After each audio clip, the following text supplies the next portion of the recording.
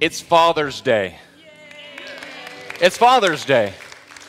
Church on the Hill, welcome to Father's Day weekend. And it joys my heart just to be with you in the worship center this morning. And those of you that are tuning online, happy Father's Day to you as well, if that applies.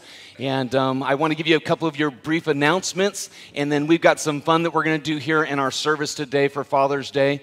But let me just give you a couple of your announcements. If you get a chance, make sure that you grab these bulletins. Our staff works hard on them during the week to make sure we put all our information down. And so sometimes when I get up here and I share what's going on, some of it I'm not always most accurate. And anyone who gives announcements knows that sometimes you miss little things, but it's always on there, and it's always on our church website as well if you go onto our calendar. So anyhow, just want to share a couple things with you. As usual, we have a little card here called our welcome card, but it's just not a welcome card. It does a lot of different things, and if you read through this, you'll see. If you happen to be new with us and you would love for us to communicate with you, please fill that out, and you can drop it off at our welcome desk out there in our lobby. And then as well, you can utilize this to just communicate with us. It's been a joy to have different communications come across where you're telling us what's going on in your life. How can we be praying for you? And even this last week, we started praying over a couple different people here in our church that are just going through a hard time. And it's really nice as a staff just to come and be praying for you. So if there's something on your heart and mind, please put it down in the comments and drop it off there in the lobby. And so that's a great way to communicate. And again, online, you can do the same thing. You can go onto our website and communicate with us that way as well. Couple things here. This is so fantastic. This is starting the first day of summer. Do you know it's like summer? I guess tomorrow's going to be like 158 is what I heard. No? Close. It feels that way sometimes, right? It's a dry heat. No, it's not. It's just hot. But it's summertime. And so starting off in summer, and you'll also see in your bulletin a little bit some of the dates. But we're going to be having a special thing during the summers that Pastor Karen is setting up. And so on Tuesdays, in our kids area over here, we're going to do something special for the kids and the families, that we're going to be hosting a Summer Fun Wednesdays. And this is going to be a lot of fun, and there's going to be more information about this to come. And we're also going to have a fun movie night that's coming up, and the dates are on in your bulletin as well in regards to that. And if you came last year, we had the big old huge blow-up screen, and we had an absolute blast with our kiddos and our families watching that. And then we're going to have all kinds of other things like back-to-school splash and what have you. So we're going to have a whole lot of fun. And that's what I love about our church. We know how to have fun. And so we're going to be doing a lot of stuff for our kiddos. And then speaking of kiddos, this is going to be great. We're going to be having a child dedication coming up here on June the 10th. And I'm really excited about this. And I wanted to let you know it's not just for babies.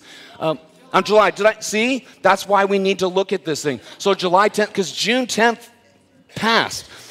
But July 10th, I'm all excited about Father's Day. Can you tell? My kids are here, my family's here. I'm just excited. But yes, July 10th, here in our worship service, we're going to do a child dedication. And if you want to know what that's about, basically what we're going to do is bring the families up there with their kids, and we're going to pray a little blessing over the children. And we're also going to pray a special blessing over the parents and the guardians. And we're also going to, as a church, pray over you to help you watch over these families and help encourage and nourish them. And so that's going to be July the 10th.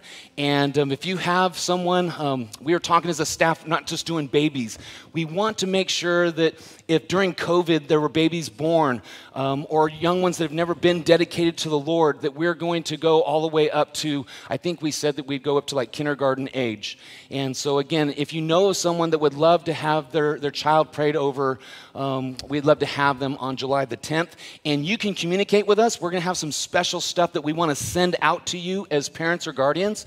So if you just want to fill out on the welcome card, hey, I've got a child that would like to be dedicated, we'd like to have dedicated that day, put that information down. We'll reach out to you and then send you the stuff that we're going to have for that day. And I'm telling you what, church, it's going to be such a blessing. Pastor Karen and I have met, and we're talking about what we're doing with this, and it's going to be an absolute blessing to everyone in attendance that day. So make sure you mark your calendars for that, and thank you for the fix. And then the next thing is this. Summer camp's next weekend. And this kind of goes along with my last little part where I'll talk about just our finances a little bit here at the church and how we give to investing in God's kingdom. Our goal at the beginning of taking kids to camp, our goal was to take 40 to camp. And PJ, did I get it right? Because I know you gave me a couple numbers. Are we 2 off of our 40 or 1 off of our 40? We're 1 off from taking 40 to summer camp, Church on the Hill. I tell you what, and again, when I first got here, Karen Dutcher, Karen Mazzeo, and Josh, and our other volunteers that were helping with our kids that time, Josh, we're having like 3 or 4 sometimes, give or take, and now think about it. We're going to take 40 to summer camp. That's praise be to God. And so I'm just so excited, and so I'll plan on going with Pastor PJ and the team next week. It's going to be a joy, and I'm never going to get the youth pastor out of me. It's just always going to be in me, but super, super excited. And then as well, on top of that, we ask that you would be generous in helping send some of these kids to camp. And church, you did it again. As your pastor, please let me have this emotion just for a minute. And online, if you're watching, you just got to understand, this is a great church. This is a generous church. And God's going to do something miraculous with our church, because a church that loves youth the way this church does, and you're so open-handed with your giving, I can't thank you enough. I'm proud of us. I'm proud of us. And there's no kid that's not going to be able to go to camp because of finances. I love that. And so I can't wait to see what God is going to do, PJ. I really can't. So I'm going to say this. If you have a teenager that still wants to go, I don't care if we add 5 more. We'll go to 1,000 Pines. They love us up there. And we'll just tell them, well, we'll find a way. We'll just take them. So just please reach out to Pastor PJ if there's anyone else on your heart. And if there's someone he's got to contact this week, we'll get them there. Okay, I have all my emotions. All right, okay. So back on track. This also goes back to our finances. You've been so generous. We are making budget and a little over. We are moving this church forward. And again, as your pastor, I just want to say thank you. God bless you. And it's just been a blessing to watch how you guys are just so generous to investing into God's work. And so I just want to commend you. And if you feel led to be a part of what our church is doing, and you want to invest financially into it, you can do it in a couple different ways. You can fill out one of the envelope cards there in front of your seats, and you can put a check in there and say, hey, I want to be a part investing in God's kingdom at the Hill. And then you can also do it online as well. And if you do it here in the worship center, we have a little box in the back that you can drop that off into. And but again, it just joys my heart. I just thank you. The way you love God is incredible. Well, I can't wait to just stand up here and worship with you with our voices. And so, church, would you bow your heads? Online, would you bow your heads with us as we pray before we go into worshiping God with song? Let's pray. God, I know that you're going to transform hearts and minds up at camp. For our students that already know you, Lord, I know that you're going to meet them in a special way, and you're just going to add upon what their parents have taught them. You're going to add on to what Pastor PJ and the team's been loving on them and caring for them this last season. And God, I know that for some of these kiddos that might be going with us that might not know you yet, Lord, I'm praying that you would put something special on their heart, God, that they would open their heart to you and start walking with you. God, I thank you again for this church that loves people, that loves this city. They're so generous, not just with their time and their talent, but with their treasure, Lord. The finances that you've given to them, they're so freely giving back to you. And I praise you for that, God. And so, Lord, now we come before you to worship you with our voices. I pray that, God, that it would be a sweet, sweet sound to you, that anyone who is watching online or is here in our worship center this morning, you know exactly what they need from you today. And God, I know that Father's Day for some people can be bittersweet. But God, I pray that as we are here worshiping you, we remember that you are a gracious Father. You're a wonderful Father. And God, we want to praise your name and worship you this day. So we love you, God, and we ask again you bless the remainder of our time together. In your name we pray this, Jesus. Amen Church, would you join me as we sing? Let's go. Well, good morning, Church on the Hill. Happy Sunday. Happy Father's Day. We're so happy you're here with us this morning. Let's go ahead and worship together and put our hands together this morning.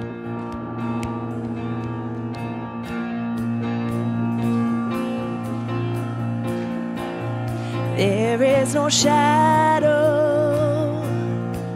that has ever overcome your light, and there is no rival that could ever stand against your might. You've always been with us. Every battle you've already won. Oh, we've already won.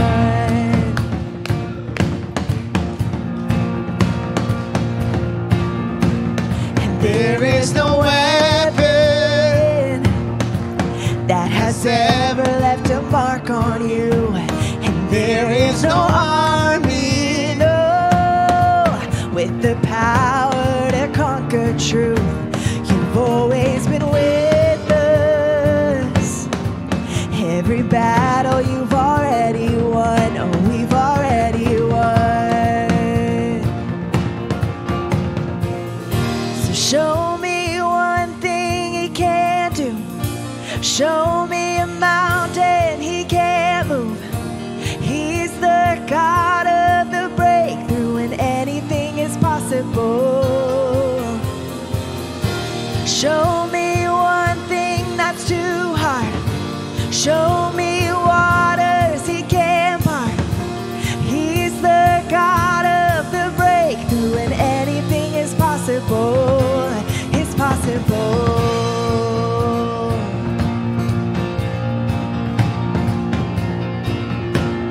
There is a kingdom that's advancing at the speed of light. And in this kingdom,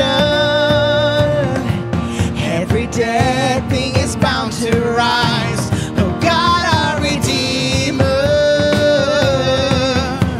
He is faithful to revive. Oh, He will revive. Show me a mountain he can't move. He's the God of the breakthrough, and anything is possible. Show me one thing that's too hard. Show me waters he can't part. He's the God of the breakthrough, and anything is possible.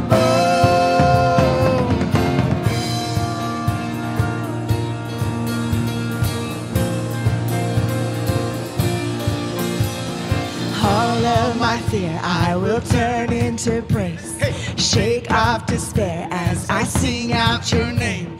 A victory dance I will dance out in faith. I will crush disappointment and break every chain. All of my fear I will turn into praise. Shake off despair as I sing out your name. A victory dance I will dance out in faith. I will crush disappointment.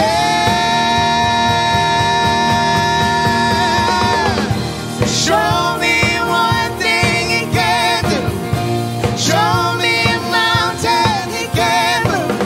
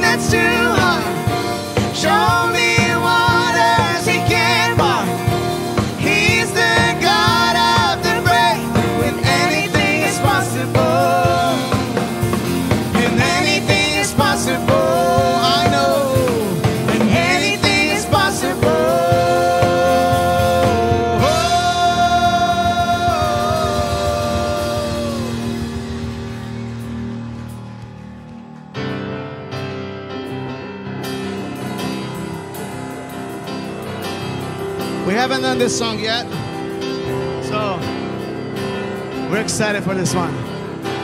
Let's put our hands together.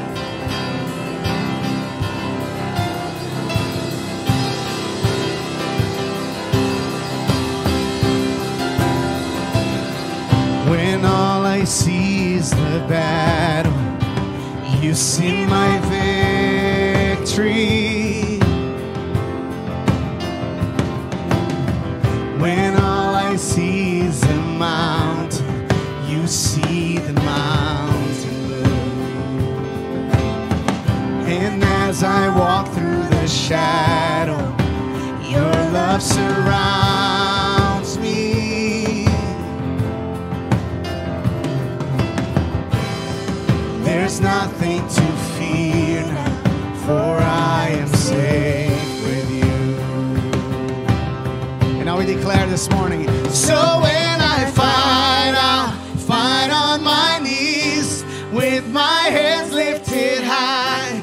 Oh God, the battle belongs to you, and every fear I lay at your feet.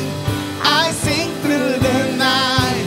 Oh God, the battle belongs to you.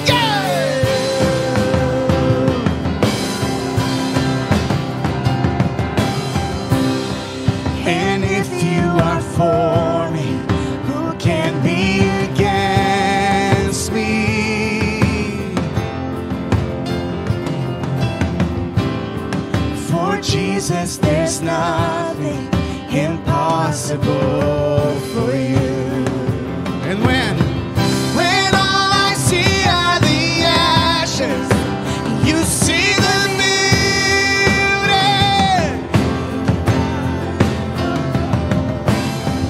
When all I see is a cross, God, you see the empty tomb.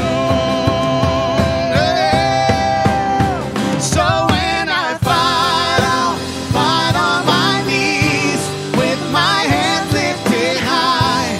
Oh God, the battle belongs to you, and every fear I'll lay at your feet. I'll sing through the night. Oh God, the battle belongs to you.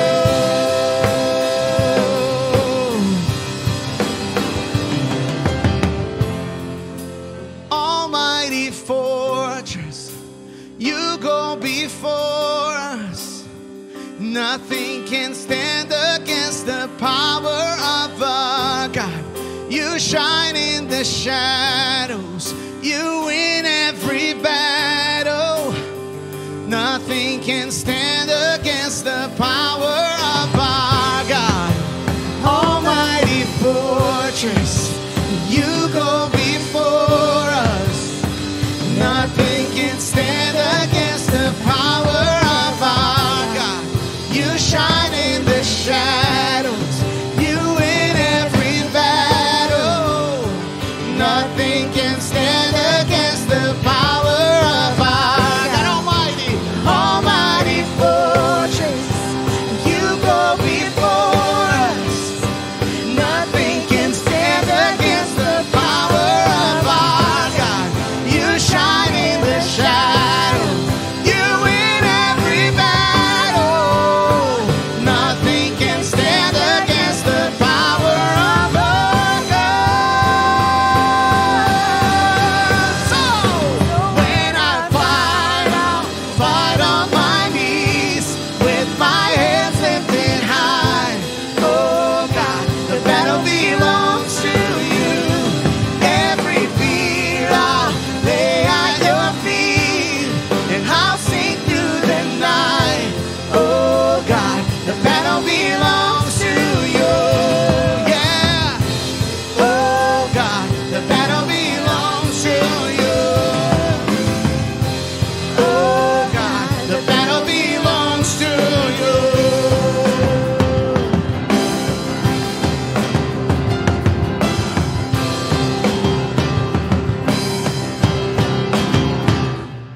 Yes, amen. What a God. We worship with this morning, but know you're here. You've always been here, and you'll always be.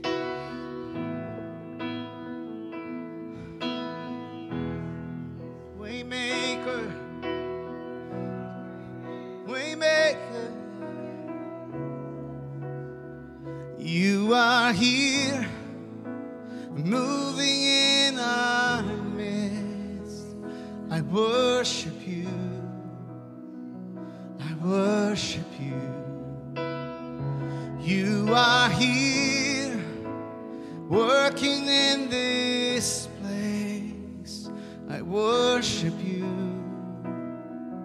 I worship you. 'Cause you are Waymaker, miracle worker, promise keeper, light in the darkness. My God, that is who you are.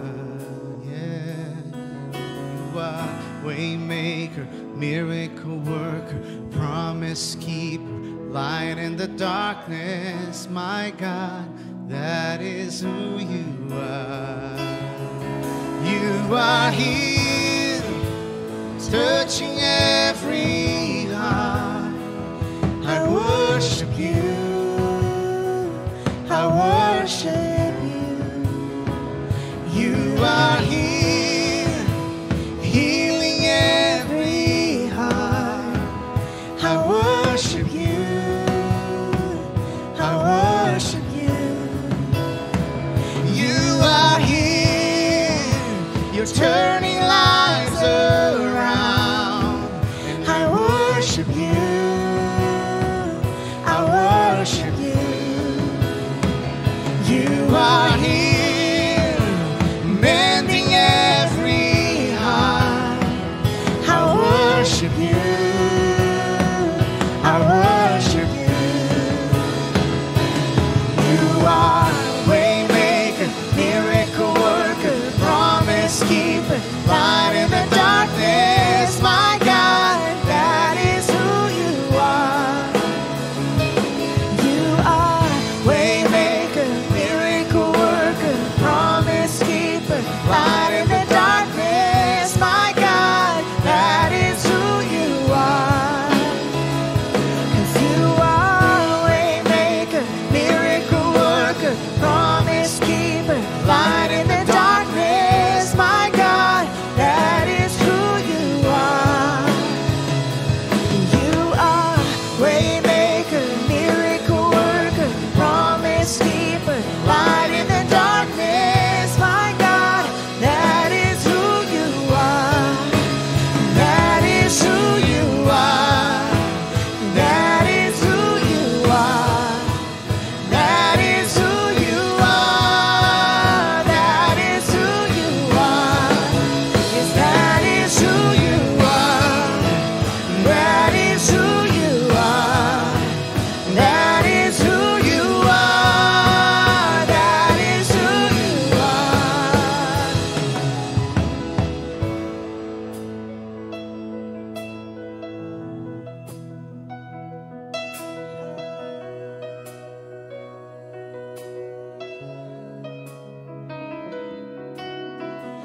Even when I don't see it, you're working. Even when I don't feel it, you're working. You never stop, you never stop working. You never stop, you never stop working. Even when I don't see it, you're working. Even when I don't feel it, you're working. You never stop, you never stop working. You never stop, you never stop working. Even when I don't see it, you're working. Even when I don't feel it, you're working. You never stop, you never stop working. You never stop, you never stop working. Even when I don't see it, you're working. Even when I don't feel it, you're working. You never stop, you never stop working. You never stop, you never stop working. Waymaker, miracle worker, promise keeper, light in the darkness. My God, that is who you are. Oh, Waymaker, miracle worker, promise keeper, light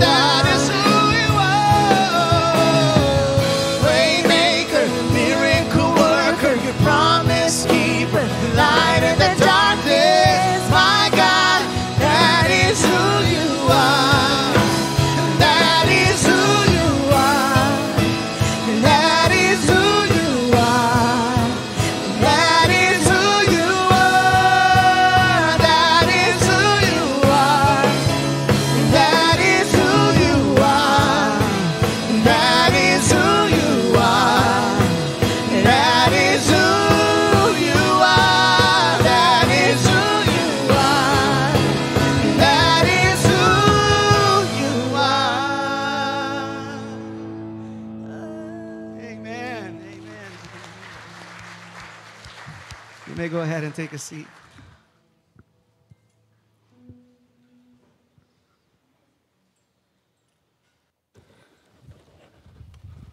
Well, last year when I became your pastor, well, thank you, Mom. I decided, I want to make sure that we have fun as a church. And on Father's Day, I know sometimes churches will throw up the Father's Day, the dad jokes and all that, and they're never very funny at all. Us dads think they are, but they're not. I look at my kids and my jokes, right, they're just not funny. But anyhow, we would like to do a thing that we do this thing called King of the Hill. And so last year, we had some of our men come up here, and we have some trivia questions that we'll put up on the screens. And we have this wonderful mug that my sister-in-law, Kelly, and by the way, my brother and sister-in-law are here today. Wave, Jim and Kelly. That's my brother and my sister-in-law. And they made this mug for us last year, and then they made this one for us this year. So whoever wins this gets this huge stein. Now, what you put in it is up to you. Last year, my brother-in-law dominated, and he won the first annual. He uses his all the time, and he drinks a lot of water. I see what you put in this, water. But we have on here the second annual Father's Day Challenge, and so what I did is I asked our staff to get me a couple names of people to maybe come up here and join us, and I know I've talked to a couple of you as well. So I would love to have Jordan come up. Was he able to make it? Jordan, yes, Jordan's going to make it. Fantastic. Jordan's one of our newer families here at the church, and so he's going to come up and be a part of this. Jordan, remind me, how many kiddos do you have? You have 2 children. Fantastic. Okay, it's going to be super simple. I'm going to give you this. It's A, B, C, and D. And then I'm going to also have, is Isaac Weber, was he able to make it? Did Isaac Weber make it? Isaac, come on down. Come on down. This is Isaac. Isaac, how many kiddos do you guys have? You have 2 as well? There's a trend going on here. Come on down. It's good to have you this morning. He looks like a man's man. All right, okay, here we go. So the next one up here. Oh, by the way, I know that, didn't I ask you last week, are you feeling, is your back okay? You willing to come up? Eric, yes? Eric Smith, come on down. Eric, remind me how many kiddos you've got. How many kiddos do you have again? 3 adults. Well, okay, he online didn't hear that. I asked him how many kiddos he has. He says, I have 3 adults. I'm going to correct him real quick. Are you still paying for things for your kids? Yes. Enough said, right? Enough said. All right. Well, I have 2 more spots, and I know that my brother-in-law said, you're going to defend your title? He's like, well, let's let the other guys have a chance. I was like, oh, that was very kind of you. So I would love to see Phil get up here. Phil, would you come up? Phil, you got to come up. Come on. Boys, make your dad get up here. Come on. Make your daddy get up here. Come on. Now, Phil, I keep getting the number wrong. Is it true you had 12 sons? 12? It's not 12. Half a dozen. Half a dozen. He has 6. He has 6. And then I've got 1 more slot. I need 1 more man, unless we're going to make Tom come and defend his title, that would come up, a dad of all dads. Who else would join us? I know last year I said something from the balcony. Reggie called out, but Reggie is at home watching. Reggie, we love you. But there's one person I'm going to call out if someone else doesn't come. So 1 more dad. 1 more dad. I know it's going to be Steve Christensen. Everyone knows that. Steve, get on down here. That's right. All right, so you know, inside this stein is $150 to Dickey's Barbecue. Yes, right? And so they're going to be simple questions, and we'll pull them up on the screen. And if I can have you guys scoot in just a little bit so online can see you as well, because we don't want to leave our online family out of this. But here is going to be our first Father's Day Challenge question, and it'll be up on the screens, gentlemen, so you can look. And the answers are A, B, C, or D. I think we have it. Boop and beep. Okay, here we go. All right. King of the Hill Father's Day Challenge. I'm so thankful that Harvey picked the guy that had a little bit of a gut. Amen. All right. Yes. Great. So here's our first challenge. And if I could I have, Casey, would you help me out? Trying to help me keep count on the guys here. And so here's your first question.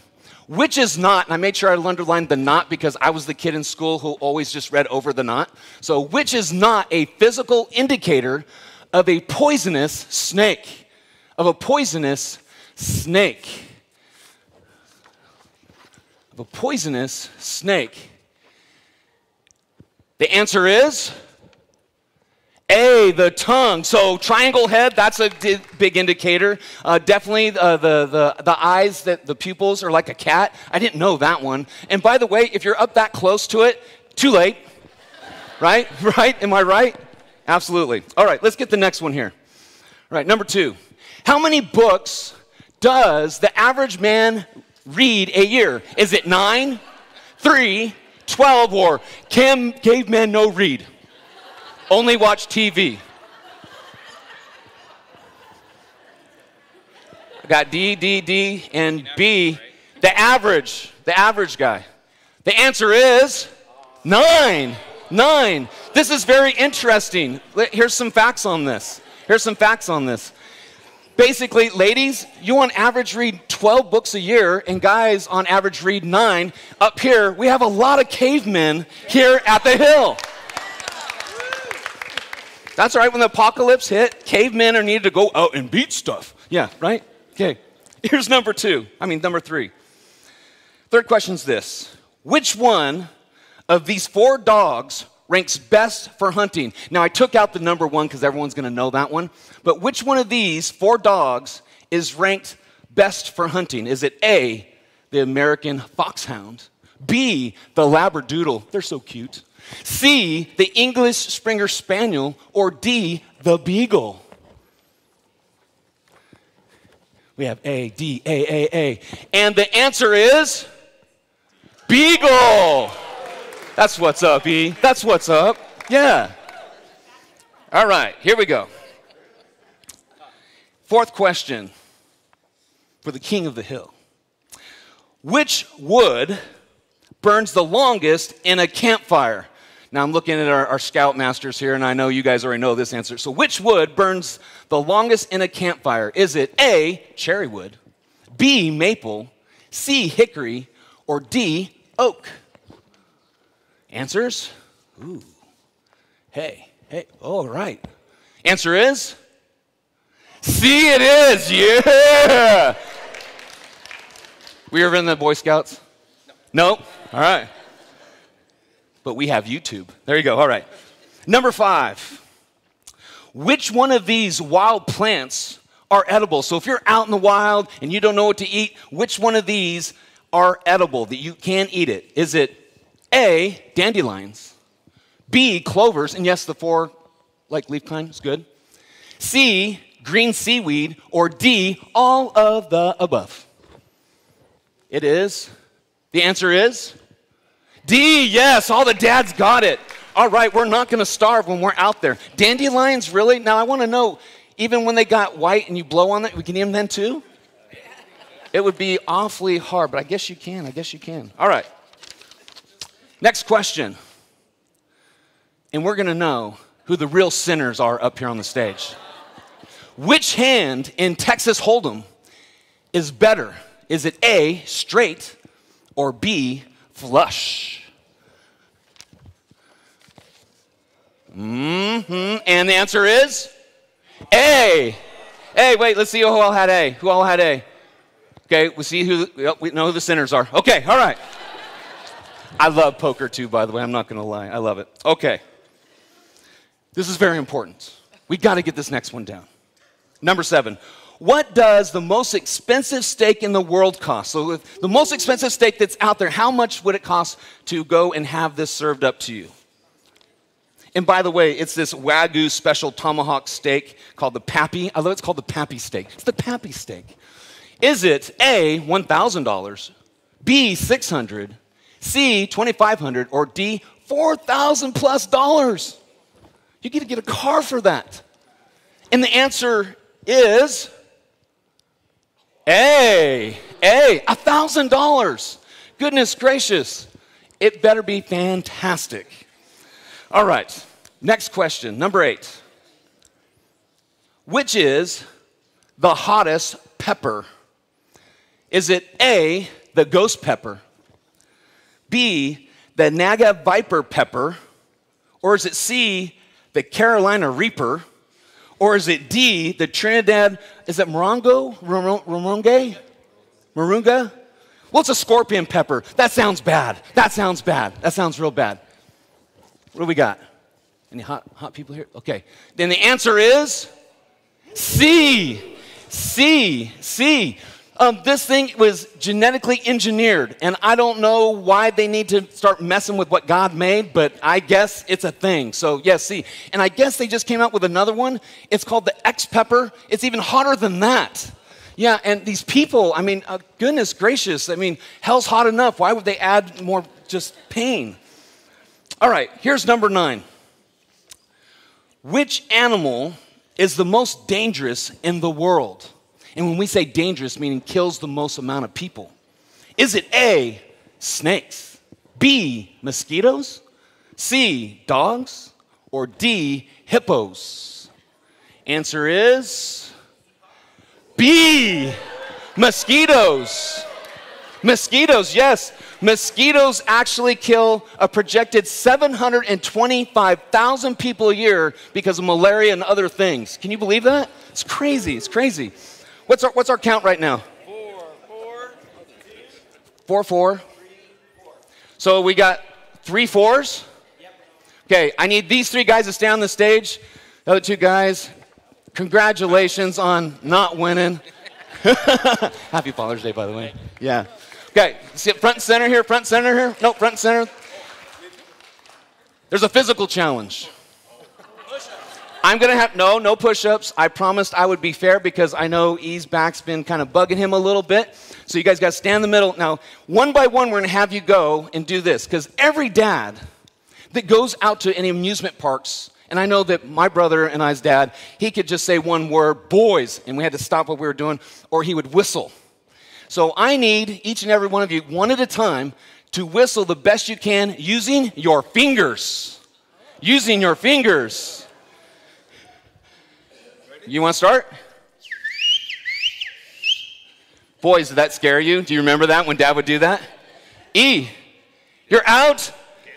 Can't do it? Oh, man. Get up here.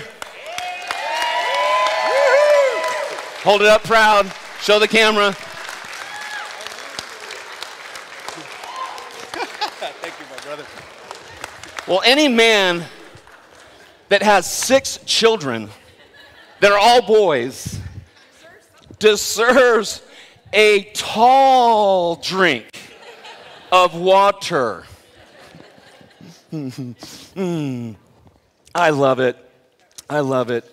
Oh, man. And by the way, you boys do have an amazing dad. I just love your dad. He's a great man of God. Well, with that being said, we're doing this sermon series here at our church that we've been going through called Hey Coach. And I started thinking about dads as coaches. And I know for me, growing up, my dad and my brother's dad wasn't the greatest example of a dad for us all the time. And so we had to learn by watching a lot of other men in the church as we were coming up in the Lord. And so I titled our message today, Father's Figures. And so as Christian men, we got to understand that we're not only dads to our kiddos, if we have them, but we're a dad to others. And other young men are constantly looking at us, and young ladies as well. And so I wanted to just talk to you today about this idea that a father figure is very, very important. And it doesn't have to be a biological dad. And I know a lot of us didn't maybe have our biological dad around a lot. I didn't know this, maybe some of you did, that our past president, our former president, Gerald Ford, I guess he didn't even know that his dad until he was 12, that was his adopted dad. He didn't even know that his adopted dad wasn't his real dad. And he talked about the relationship that they had and how they grew up just not knowing, just figuring, this is my dad. And he just loved him. As soon as he found out about his adoption, he's like, it doesn't matter to me because my dad is my dad. And there's been men in the church that have done that for me and my family over the years. And I'm just so thankful for that. And so in our Bibles, we can see all kinds of different father-type figures that are there that encourage. I think about the Apostle Paul. A couple times, the Bible doesn't say if he had any children at all, but he calls 2 different men. He calls Timothy and Titus sons. So he calls Timothy that a few different times, like a spiritual son. And then he calls Timothy this. He says that Timothy is my true son in the common faith. So today I want to talk to you about this idea about being a father figure, not only to our own kids, but to other people that might be around us and maybe not knowing the Lord yet. So I'm going to pray one more time, and then we're going to get into the scripture, and I'm going to share what God put on my heart for us this Father Day. Would you pray with me one more time? Let's pray. God, I don't know what it is about today. I am so out of my mind excited. Maybe it's having my children here, and you know how much I love them, Lord, and I pray for them daily. God, just like the other God-fearing men in our church, we're doing our best to try to raise up our children. God, maybe I'm excited because, you know, my one nephew's here with his beautiful bride, and my brother and my sister-in-law are here, Lord. But God, maybe I'm excited because there are also men in this church that even in my short year being here, I look at them like a dad. And God, that's the blessing that we have in you. And so God, I pray again that your Spirit would speak to all of us. Because Lord, I do know that, man, this could be a heavy Sunday for some. I know for our family, Lord, we're missing our dad and our Papa very, very much, Lord.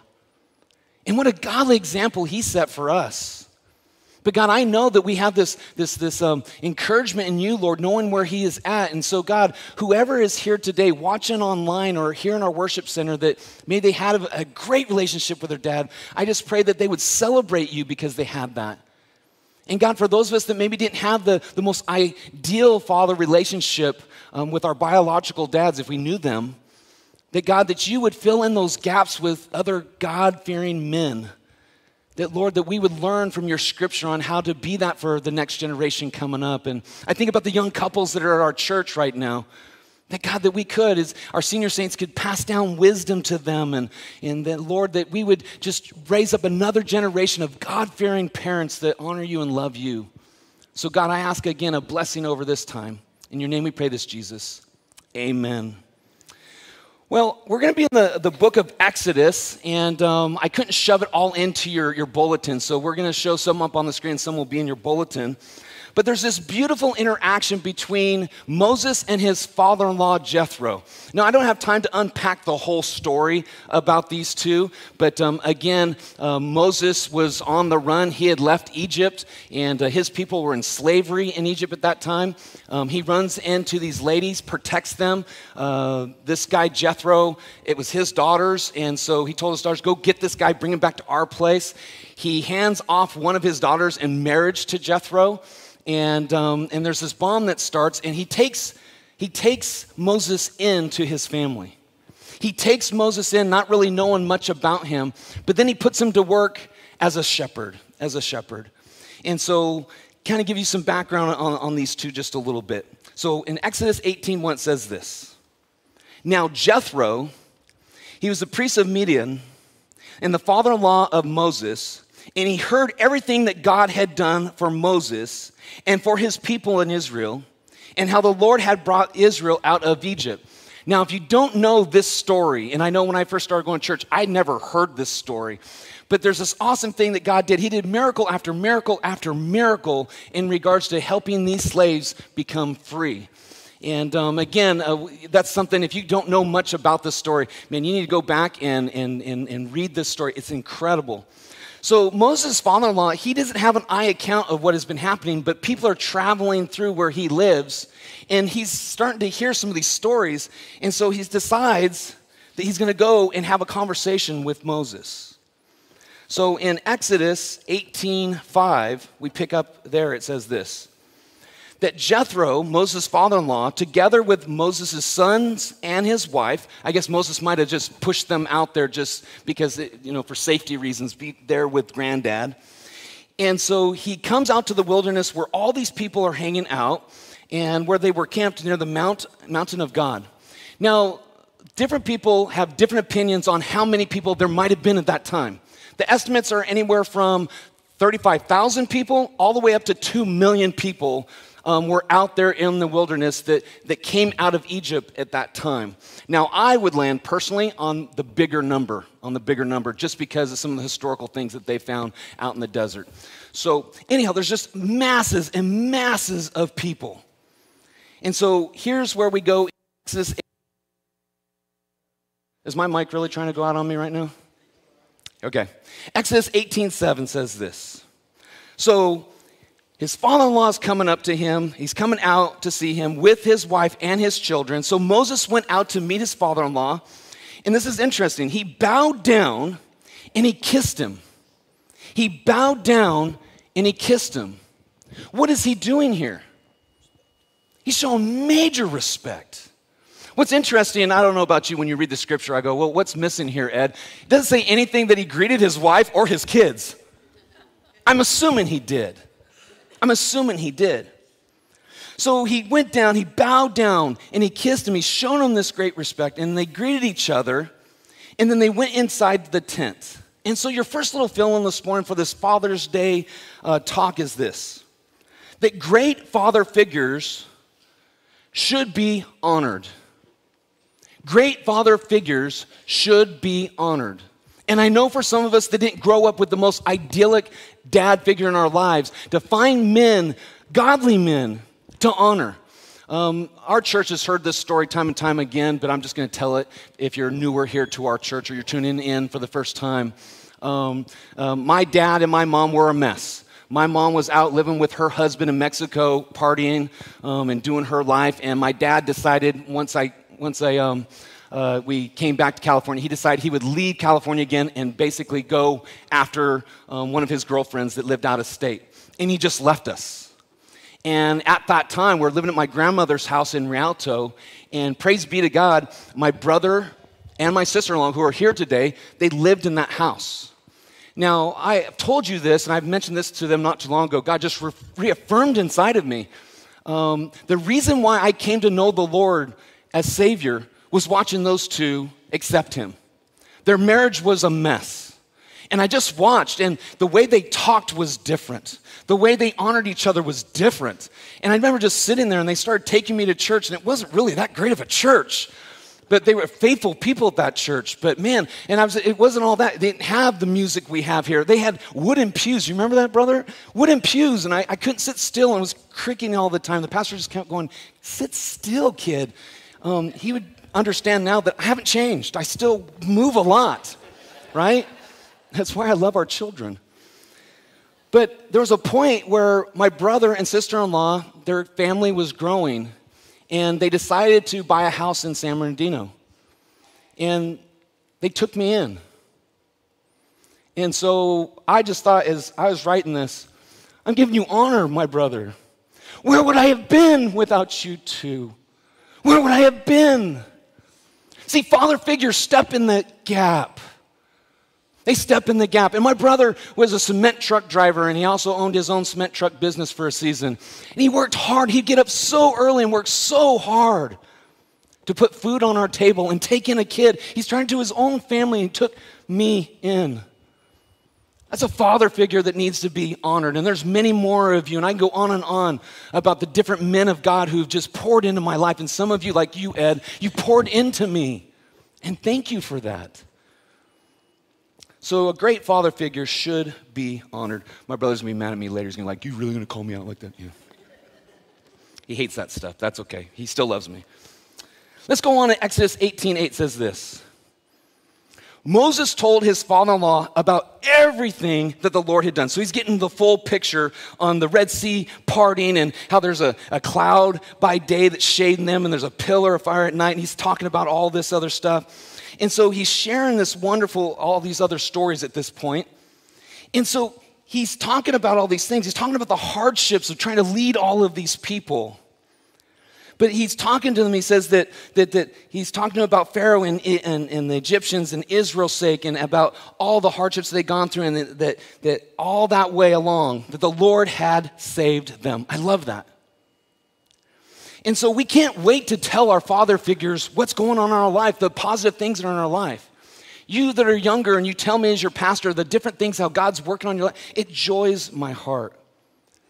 So in Exodus 18:9 it says this. So Jethro was delighted to hear this about all the good things that God had done for Israel and how he was rescuing them from the hand of the Egyptians. So our second fill-in today is this. A great father figure delights. This idea that great father figures delight in hearing how God is working in our lives. They want to hear it. They want to hear it. Nothing joys my heart than when my children start sharing with me all the different things on how opportunities are coming their way and the excitement of how they are growing in the Lord. And so there's this idea of this delight. I know that when I first started here at the church and when Dad was still with us, after church there'd be times that you as a church would come and go, Pastor, that was a really good sermon. I go, oh, thank you, that's nice. And I'd get in the car and Tammy goes, man, babe, that was a really good sermon. I go, well, babe, thank you, I appreciate that. You're my wife, you're supposed to say that, right? But when I'd get home, when we were living at Mom and Dad's house, and when Dad said, Jay, that was a great sermon, there was just this more weight to it. So there's something about a father figure delighting in the children, maybe not even his own children, his own biological children, but these people who are out and about who are maybe don't have a father in their lives, but this person who fills in the gap is that father figure in their life. So it goes on in Exodus 18:13. It says that the next day that Moses took his seat to serve as judge for the people, and they stood around him from morning till evening. Now, what's happening here is there's all these disputes happening with all of these people. And so Moses, the leader's going, well, someone's got to deliberate between these people. So I'm going to step in, and I'm going to sit here, and I'm going to hear them out. Now, can you imagine, let's just say the estimate, let's go from that 35,000 that some people think it is. I think it was closer to 2 million. But let's just say it's somewhere in the middle. I don't know. Let's say that's 1 million. How do you go about dealing with all those people? I mean, have you ever gone to the DMV? And that system that they have there, what is this letter and number thing? And then it doesn't seem like it coincides. Have you guys seen this? And I don't know if you've ever gone to the DMV and they have 2 lines, and then you stand in one line for like 45 minutes only to find out, once you get there, that you're in the wrong line. Even though you asked 3 different people, is this the right? Oh, yeah, that's the line. Okay, you know. But can you imagine these people taking a ticket, and maybe their ticket number is 123,000, and they're looking at going, wait, what? And then they hear this, now serving 52. And so there's this idea that is going on here. So Moses is sitting there, and it says here in Exodus 18:14, when his father-in-law, Jethro, saw all that Moses was doing for the people, he said this, what is this that you are doing for the people? Why do you alone, again, that key word, alone, sit as judge, while all these people stand around you from morning till night? Can you imagine dealing with people from morning to night? Connie in our office understands that if I have any counseling appointments, and if they're harder ones, man, if I'm in there for an hour or 2, I am drained, absolutely drained. Could you imagine dealing with people's stuff all day long? Incredible. And so your third fill-in this morning is this, for this idea of father figures, that great father figures ask great direct questions. And I know sometimes we don't like those, but they ask these great questions. And I know some of you are filling in the gap for younger men. And sometimes you have to ask things about them like, so tell me, why are you doing that? I'm not looking at any of you in particular for a reason. I'm just saying, okay? So watch what happens here in verse 15 and 16. Moses answered him, because the people come to me to seek God's will. Whenever they have a dispute, it is brought to me, and I decide between the parties and inform them of God's decrees and instructions. So your fourth fill-in is this. I know I'm powering through those because we want to make sure that we have time to get out and celebrate our dads today. But the fourth is this one. Great father figures make it easy to give an honest answer. They make it easy to give an honest answer. You know, there are times when people question you, and especially someone you look up to, and especially for us men, when we look up to another man, and when they ask us a hard, direct question, sometimes it's hard to just be totally honest because we're afraid of what's going to come back. But obviously, Moses had built a relationship with his father-in-law, Jethro, that he could be open and honest with him. And so there's just something so beautiful there. And then it goes on here in verse 17. Watch this. Moses' father-in-law replied, "What you are doing is not good."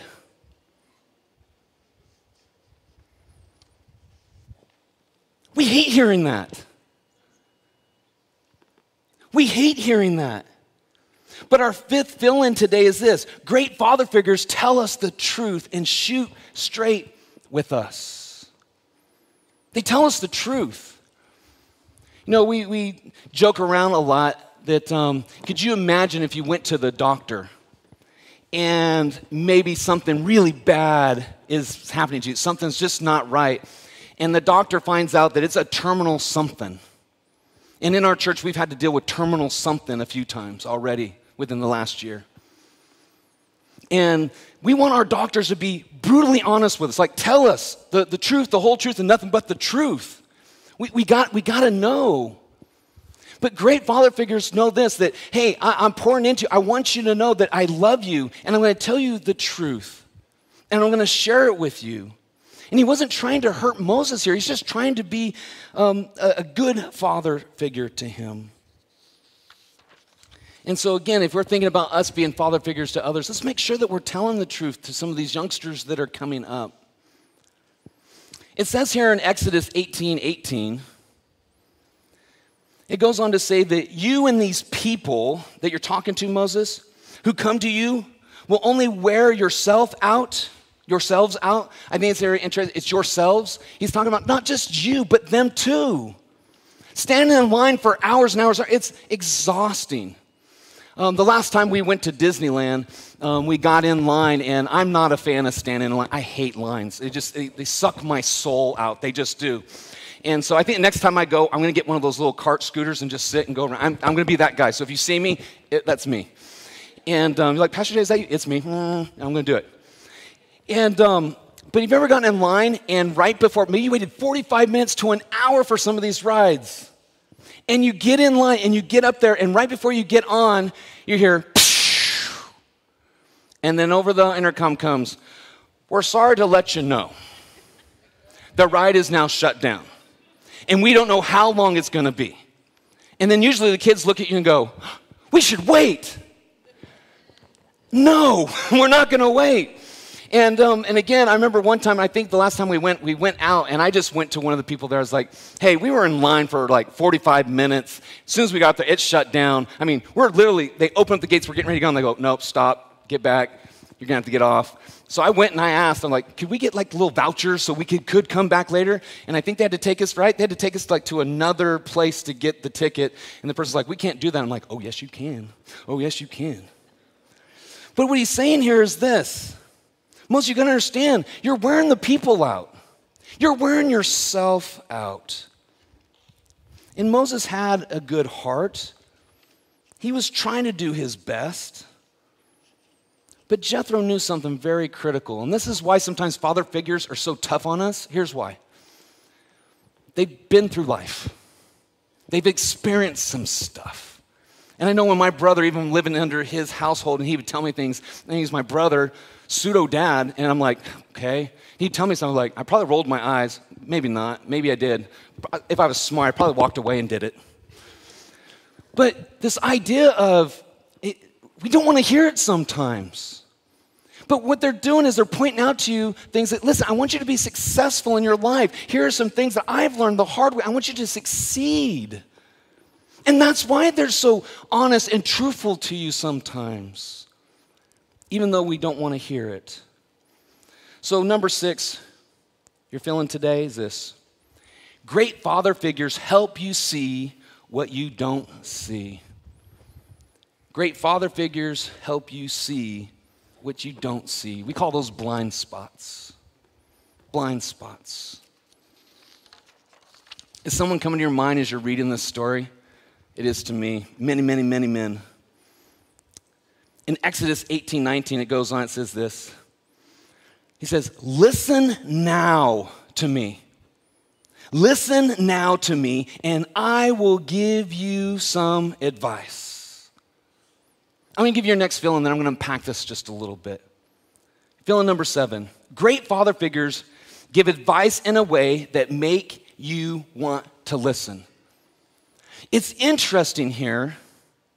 He says, okay, son, listen to me. Listen to me.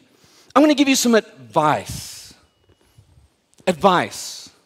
Too many of us will go to our kids or our kids that aren't our kids, but we're a father figure to them, and we'll tell them like, boy, you don't know what you're doing.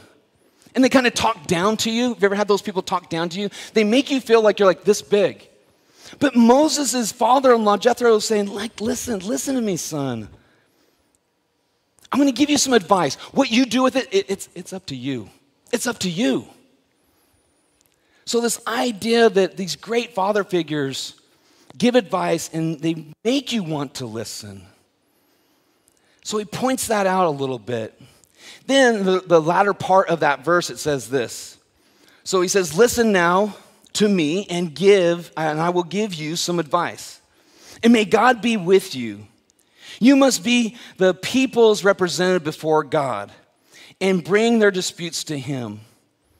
He's telling them, listen, that what you're doing, it was good, but there's a bigger job for you. So your 8th fill-in is this.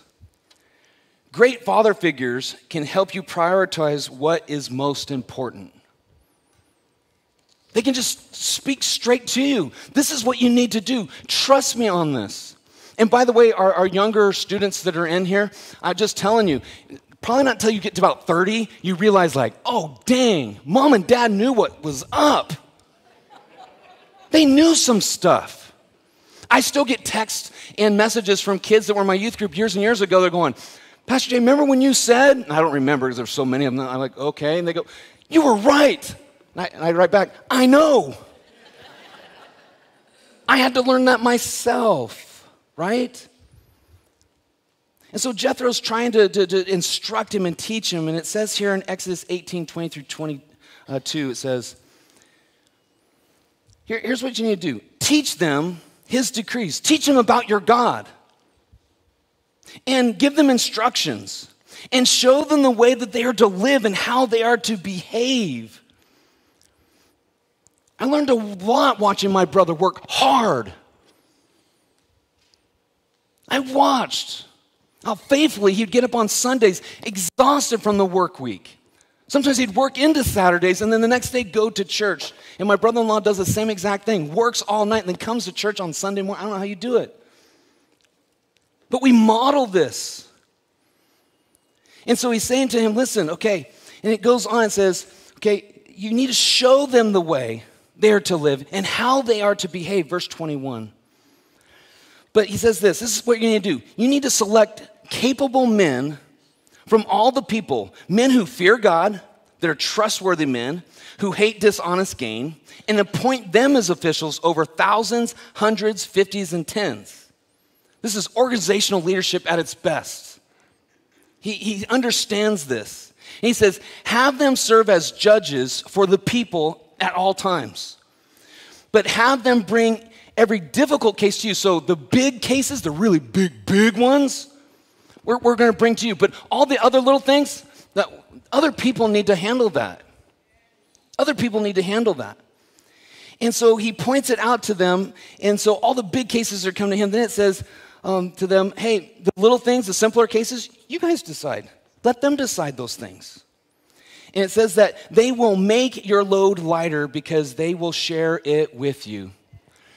Can I speak to some of our friends that might be watching online? Don't go with this life alone. I'm telling you right now. And I don't know what it is about us men. We think we could do it by ourselves. We is always better than me. Always. The Bible points it out time and time and time again. And I know sometimes there are father figures in our life and they start talking, you're like, oh gosh, again. I beg you to listen. and to learn from them.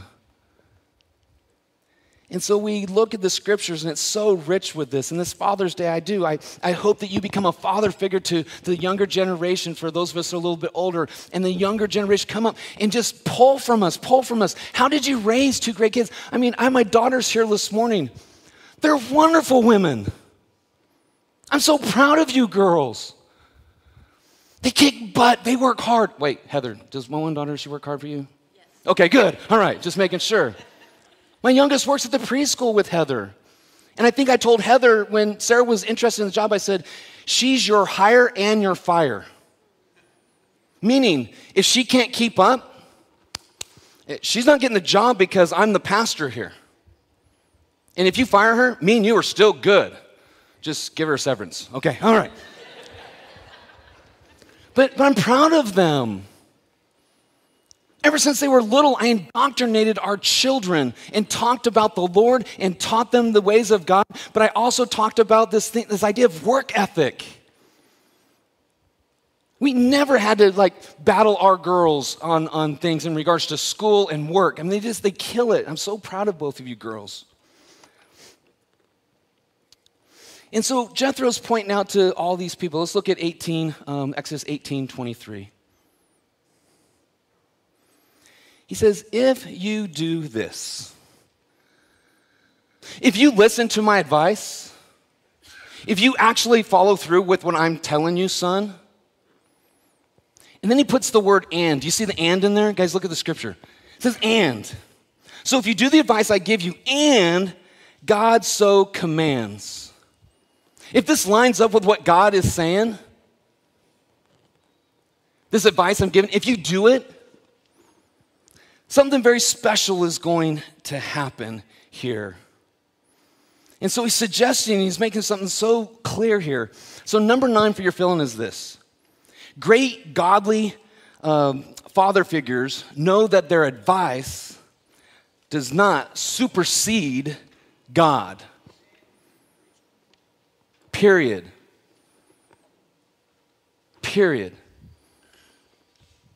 Well, the Bible, Pastor Jay, says that we're to honor our father and mother.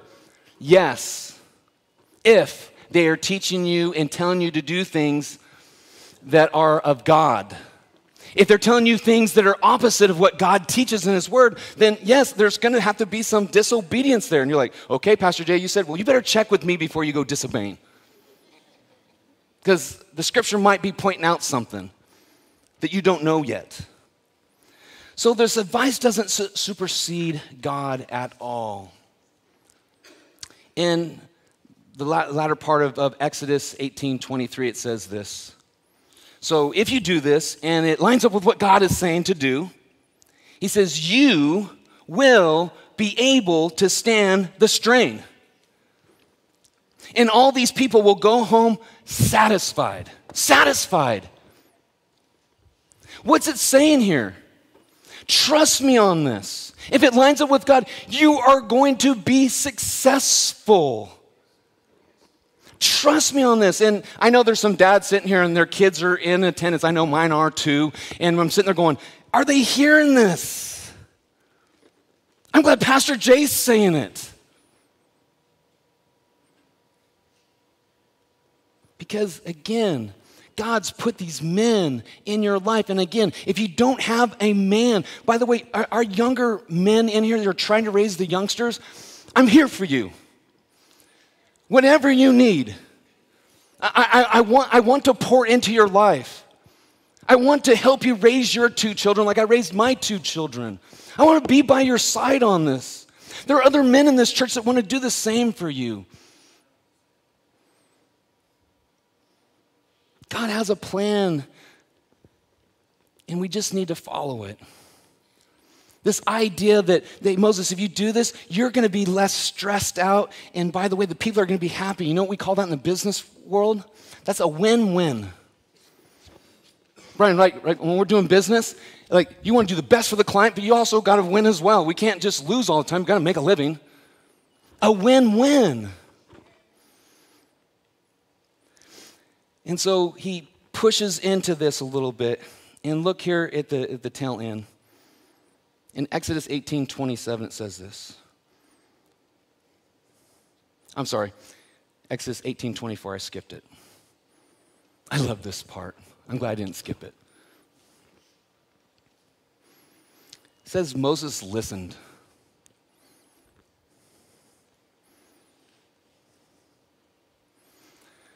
Best advice I can give, and by the way, and there might be some of you older men of God in this worship center, that as you're pouring in my, Rich, you poured in my life. You're one of the many men that have poured in my life, even though you do use the word boy once in a while.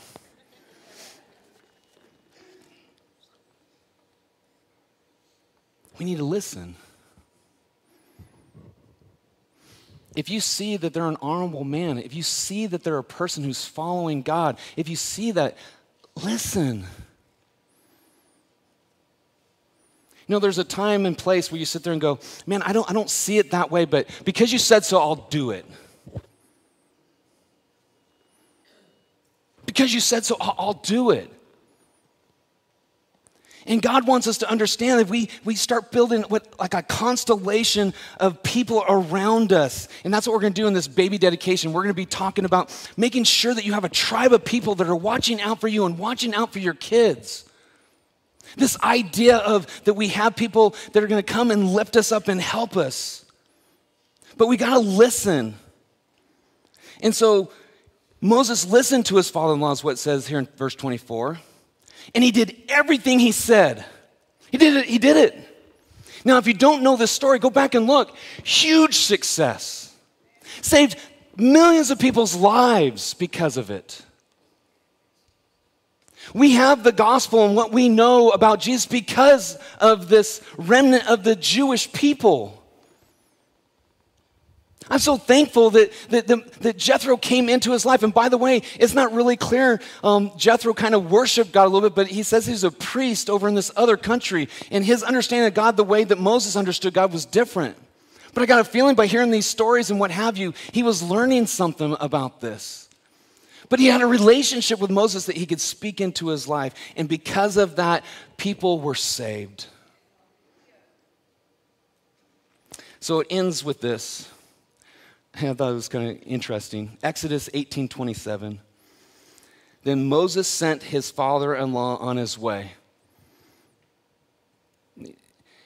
This isn't sent like, hey, could you please leave? Like, it's not that. He knew that they had a relationship. But Moses' father-in-law knew he had to do this on his own. He had to do this. I taught you this one thing. You follow God, you've listened. Now you follow God, you honor God with this. Now wait and see what's going to happen. And we don't hear much about Jethro after this. And so there's going to be a time for those of us that are older that are pouring into people's lives. And by the way, they're going to have to decide if they listen or not. But then we sit back and we wait to see, are they going to do what God's called them to do and be? And that's what happened. And so his father-in-law leaves, and then here is Moses leading this wonderful movement of God. With that being said, I want to have our worship team come up, and this is what the Lord put on my heart for this morning.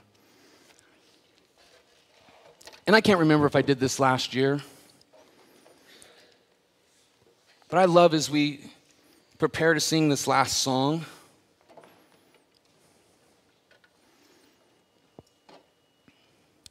I want to pray a prayer of blessing over all the men that are in here. And I know some of our kids have moved out of state, our grandkids aren't around, but for those of you that are here, there's the rest of us that are here. We need you. We need our senior men of God to pour into our hearts and our lives. I need you as I need that. There are some of you younger dads that are just trying to figure it out. You're trying your best. Again, I hope you open up your heart to other men in your life. Let us speak into your life. Let us love on you. So I'm going to pray real quick before we sing this last song, that God would use you men. And those of us that need to be reached out to, we'd let you, I don't even know how to say this. I'm so geeked up today, Lord. Let us be a part of what God's calling you to be as a man. Let's pray. God, my mind is racing at a speed I don't even understand. Maybe it's because, Lord, I see what you've done for me.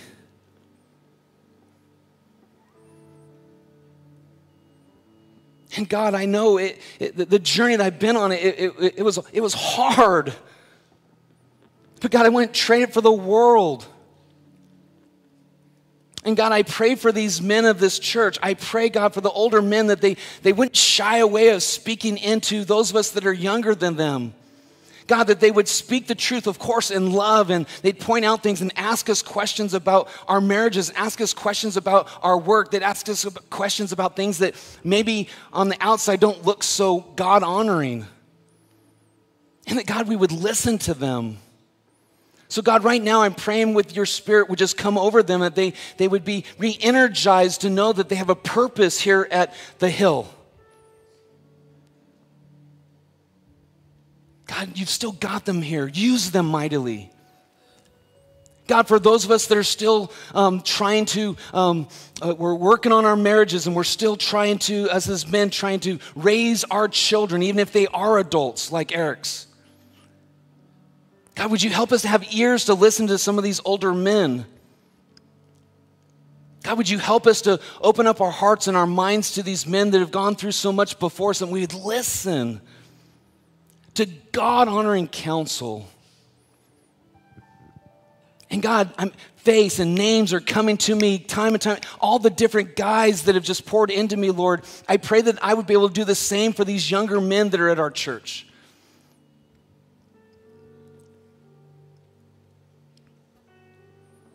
God, I think about that young boy who was so far from you years ago, watching how you could transform a marriage and a life. And God, I was so attracted to that. And God, I just pray if there's any men that are watching or any men who are in our worship center worshiping with us today that don't know you, God, I pray that they would just keep coming around the church, that they would see that there are men who have struggled too with all kinds of different things, but they're doing their best to honor you, and that they would see you in them. And that, God, they'd open their hearts to you. So, God, for this Father's Day, I pray a blessing over all of these men, not just the fathers, all of these men, that you'd use them mightily wherever you have them in this season. And that, God, they would grow and become the men of God you want them to be. So, Father God, again, I'm so geeked up today. Man, my mind is going so fast. Thank you, Father, for choosing us to follow you. We love you, God. In your name we pray this, Jesus. Amen. Church, would you rise and let's close out with one last song.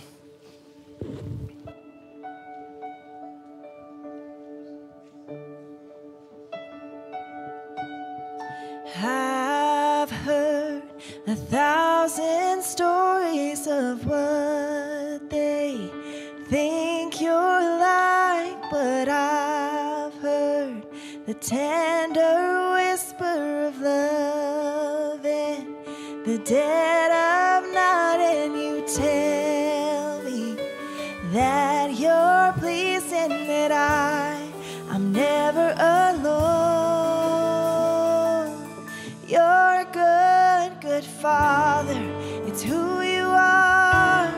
It's who you are. It's who you are. And I'm loved by you. It's who I am. It's who I am.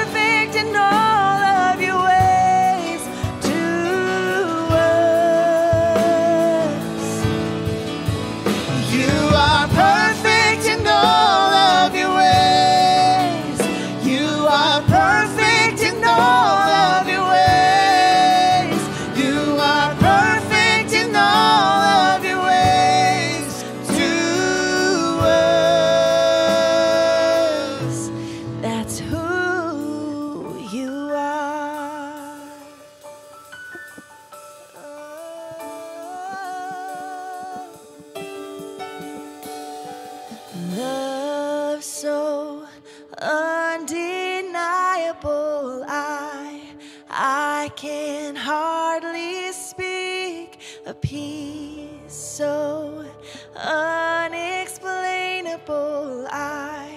I can hardly think as you call me, deeper still as you call me, deeper still as you call me, deeper still into love, love, love, love. You're a good, good Father. It's who you are. It's who you are.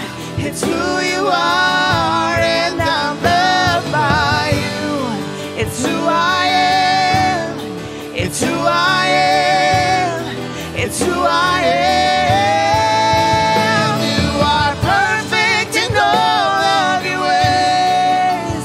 You are perfect in all of your ways. You are perfect in all of your ways to us. You are perfect in all of your ways. You are perfect in all of your ways. You are perfect in all of your ways to us. You're a good, good Father. It's who you are. It's who you are. It's who you are, and I'm loved by you. It's who I am. It's who I am. It's who I am.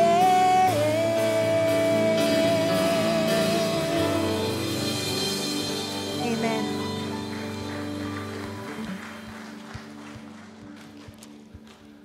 I'm going to do something bold right now.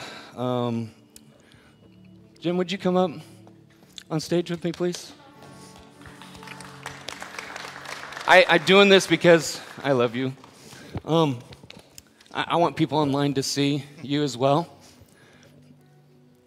There was one Sunday when we were at our last church, and we had the Evans family pews. That was our seats. And as the worship team was ending one Sunday, I could see the worship team's faces starting to come alive. And I was like, oh my goodness, our pastor had said if anyone would receive Christ as Savior, to come forward, and we'd love to pray with you to accept Christ. And I remember going, ooh, who is it? It must be some VIP, someone important. Remember that Sunday? Turned around, and it was our dad. We were estranged, and he was trying to make things better with us, but he wasn't a Christ follower, wasn't honoring God with his life. And I turned around, I saw it was him, and he came to the altar. And me and Jim got to go and put our arms around our dad and love on him. And that day he prayed to receive Christ as Savior, and it started because this man put his faith and trust in God, and then I put my faith and trust in God, and then we started praying for him. And he came to know the Lord.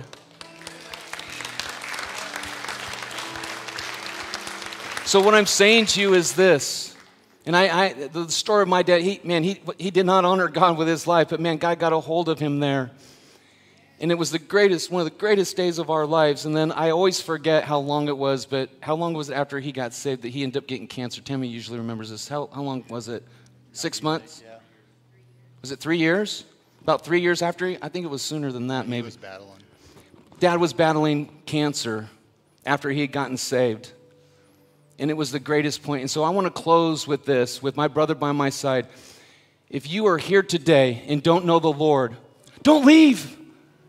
Come forward at the end. I'll be over here sitting by the cross, and I'll wait for you, and I'll pray with you to accept this Savior that loves you and wants to transform you from the inside out. And if he can do that for him, and if he can do it for me and change our family's trajectory forever, he can do it for you. He can do it for you.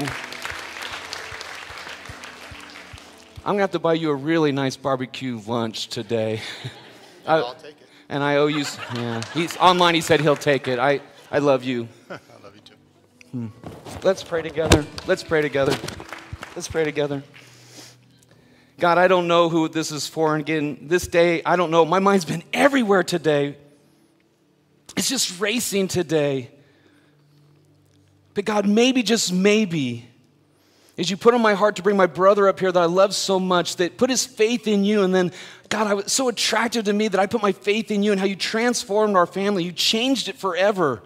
And then, God, for our dad to receive you as Savior was one of the greatest days we've ever had, and we will be united with him in heaven someday.